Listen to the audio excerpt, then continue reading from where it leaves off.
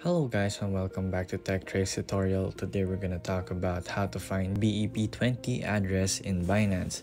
It's a step-by-step guide to follow easily, and don't forget to hit the like and subscribe button. So let's get right into it. So first off, you should have your Binance account ready. So here, I have my Binance account ready, and there you go. And then first off, you will see this page right here. So this is the homepage for Binance. Next up, we're gonna head into your wallets, which is located in the bottom right corner of your screen. Once you head onto wallets, first you'll have to press deposit crypto, as you can see right here in this tab, deposit crypto, and press that.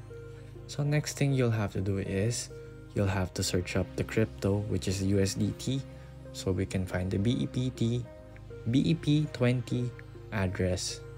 So just press USDT, and then there you go. Here you have your BNB Smart Chain BEP-20 right here as your network, and please choose that. And there you go. That's just how you find your BEP-20 address. You can share this address, and you can also save it as an image. You can also copy it right here.